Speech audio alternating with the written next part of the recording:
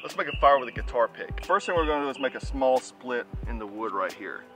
The next thing we're going to do is bore a hole in the middle of the split.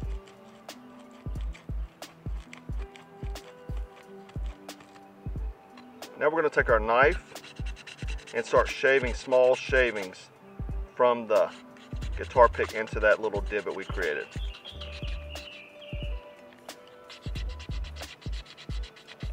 Now we're going to place our guitar pick in that small divot, touching our small pot here. Now we're going to strike our ferro rod onto this dust.